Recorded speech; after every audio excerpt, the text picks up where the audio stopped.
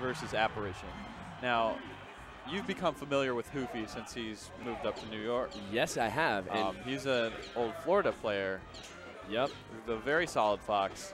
Very solid. Very surprising to me because we played this week in our weekly, and I, you know, when you haven't met someone, and especially around here in New York, like it takes people a few weeks before they really kind of learn more of the advanced techniques. So I didn't even know if he was going to know advanced techniques. I hadn't met him before. And yeah, to my surprise, he was really good. So we had a great set. I just want to say how much I love that up air to forward smash from Apparition. So I feel like a lot of people are familiar with Apparition at this point. He's a Central PA player who he's honorary Baltimore. He went to Xanadu's for a long time back in the old days with Drock and Q. And he's always kind of hung around, you know, a certain level of skill. He's really wanted to improve. He gets frustrated, but I see the improvement. Problem is, everyone else is improving too. Yeah. But we saw him lose to at SmashCon. He started off kind of rough. He lost to Hot Pocket, the third Brody. Okay. But then he, you know, ran his way to D1. So we've seen a lot of promise and improvement from App. You see him going from straight wiping out at Keystone to getting D1 at Super SmashCon, you know, the biggest tournament of the year. And he's looking pretty good against Hoofy so far. Yeah, I don't know how well Hoofy knows this matchup because really the only matchup we played was Pika, and I know he was able to beat Dark Gentleman in the weekly. I beat him in 2 sets, but they were close sets both times, and I know that he's pretty good at the Pika matchup. So I don't play a lot of Fox, but as Fox, I really don't like this matchup, where I believe a lot of Foxes do like this matchup. And I think part of what it comes down to is Hoofy does not like to use, he doesn't use a lot of lasers. No. And this matchup becomes very difficult if you don't, because lasers can shut down a lot of Falcon's options. Yeah, you also have to be careful though with lasers. I feel like sometimes against Falcon, they're punishable for sure. Yeah, exactly. But you can basically isolate Falcon to the plats. Nice. And the only way Falcon can get in on a Fox who's very efficient with his lasers is very quick drops between the plats and through the plats. Right. And he can't stand on the ground. He just gets laser grabbed. And it leads to very easy gimps.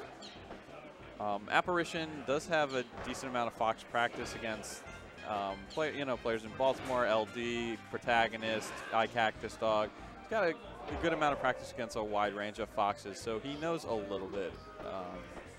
And he's looking pretty good considering. And this is his chance right here. Yeah, Hoofy's done pretty well since he's come up to New York. And that's a good recovery there. I don't think Apparition expected that, so. Oh, no. What are you doing? Man, and this is down to the wire now because Hoofy can get in. Let's see if he can get an edge guard here. Oh, good dash attack. And that's it. Too late to up B. Wow, and that might be frustrating for Apparition. You can see Hoofy, look at him breathing a sigh of relief. He knows how far he was down. And Apparition, that's a tough one. And like you said, if he's an emotional player, that's a tough loss, especially now to be going in down a game after you were up that many stocks. Yeah, these matchups like this are so quick though. I feel like it's easier to kind of recollect yourself. It really depends on the player, of course, but it's like losing a 4-stock Falcon Ditto. You just kind of snap right back into it. It was like 30 seconds, right? Yeah, yeah. You can't linger on it too long. You know, worrying about the loss longer than the match actually was, you know? Right, that's very true. I feel like from, I mean, I don't know. I feel like this matchup is so annoying for Fox sometimes. Well, that's the thing. Like, if you don't take advantage of the lasers, even if you do, it's just the one mistake is a death, right? Yeah. Falcon just combos you to death. App has had a pretty solid punish game. That was a great ledge recovery from him.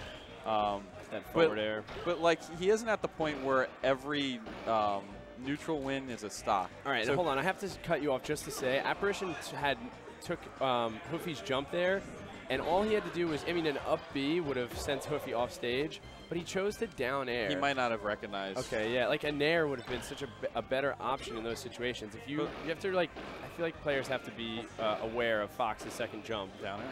Yeah, that time it's a great option. So you see this immediately after what would be a crushing loss, App, it's early, but App's looking to take this in a 4-stock up. Oh, the commentator's curse. Yeah, no, but really. But you're right. Yeah, he shook it right off, and there he goes. He takes it decisively at JV4. Yeah, he really bounced back from that. But with the way this matchup goes, you know, another cliche, but I really feel like if Hoofy goes back to what got him the comeback in the first game, he started sticking to the ground. He threw out quick lasers. Right. Single lasers. Yeah, low laser to the ground.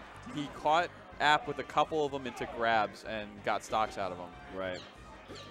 You see App playing the top plat now. That's how you play this matchup with Falcon. Your biggest enemy, I feel like, might not even be the lasers, but it's those up airs through the plats. Fox can turn up air on Falcon into a lot of combos off stage. Yeah.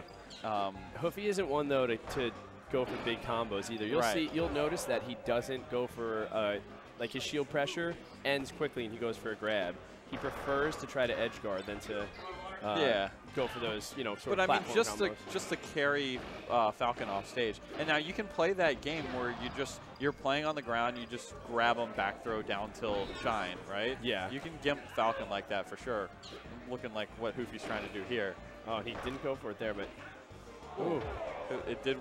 Yeah, I mean, you could play that style, but you have the option to poke up air through the plats and turn that into a quick offstage combo. Right. Oh. There's a little edge pressure.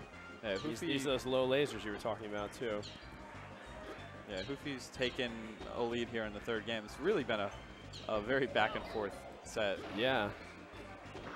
Oh, and App had a chance there. I think an F4 tilt maybe. Oh yeah. So, something that comes out quicker than, you know, turn around back air. And Hoofy has no jump. Yeah.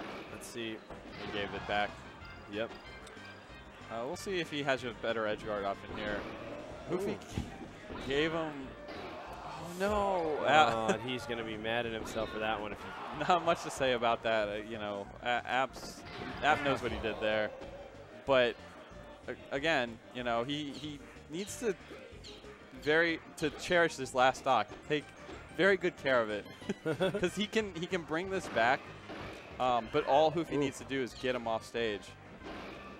He hasn't been completely clean with his edge guards, but you know, a little credit to App's DI there. Yeah. Getting into the ledge and holding on. But as a Fox, if you get those aerials at a low percentage Falcon, you really need to run off and get that shine. I think a Fox main needs to know how to do that. But that'll do it. Oh, yeah, and that's it.